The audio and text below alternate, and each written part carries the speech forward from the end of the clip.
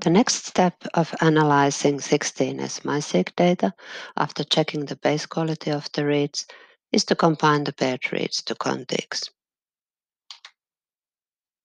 So we have the two reads coming from different directions, and now we want to combine these sequences into one sequence. In Chipster, the reads are joined to contigs using the Make Contigs tool from the Motor package. It creates a reverse complement of the reverse read, and then it performs a Needleman sequence alignment for the two sequences. Now, if one read has a base in a certain position and the other one has a gap, then the base quality of the base has to be at least 25 so that it's kept. If both reads have bases but they don't agree, then the quality difference has to be at least 6. If the base quality difference is less, then the consensus base is set to n. The input file for this tool is a tar package, just like the one you used previously for the multi-QC tool. This tool produces several output files listing, for example, the actual sequences of the contigs, showing the assignment of contigs to samples, the number of sequences in each sample, some general sequence information, and the assignment of FASTQ files to the samples.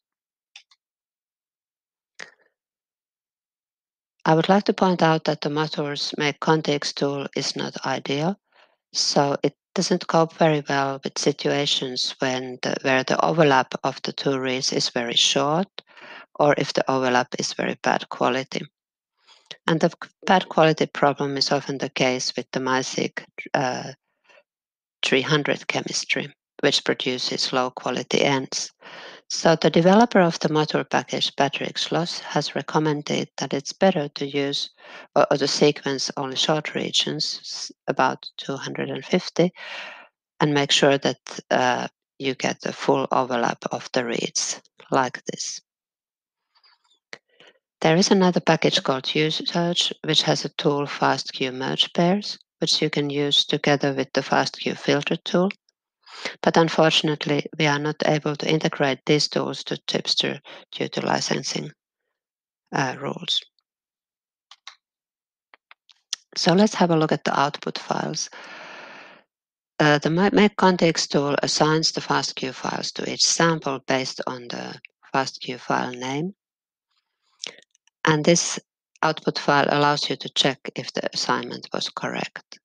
So you can see that, for example, for this sample, it has assigned these two FastQ files.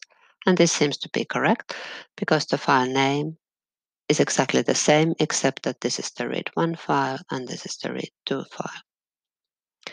If for any reason the assignment would be wrong, you can actually produce this file in a text editor yourself. It's just a text file, a tab delimited text file, and then you can give it as input to make sure that the assignment happens correctly. Many of the Motor tools give also a summary file, which looks like this. So it, for example, lists the number of sequences, and at the later stage of analysis, it also indicates how many of those sequences are unique.